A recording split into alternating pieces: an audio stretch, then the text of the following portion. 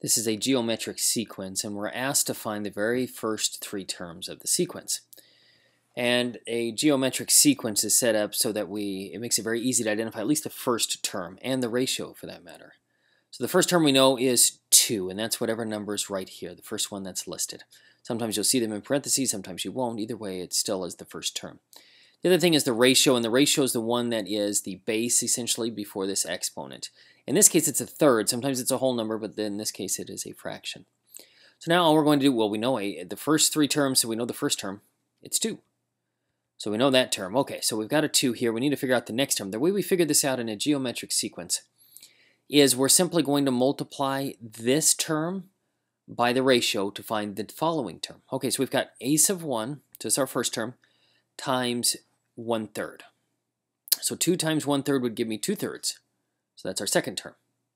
Now, in order to find the third term in the sequence, we take our second term, which is 2/3, and multiply that by the ratio, 1/3. So 2/3 times 1/3 would give me 2/9. So here are the first three terms. So basically, you just take the first term, multiply that by a ratio. That gives you your second term. Multiply that by a ratio. That gives you your third term. And you can keep going as far as you want, but this one only asks for the first three terms, so we'll stop right there.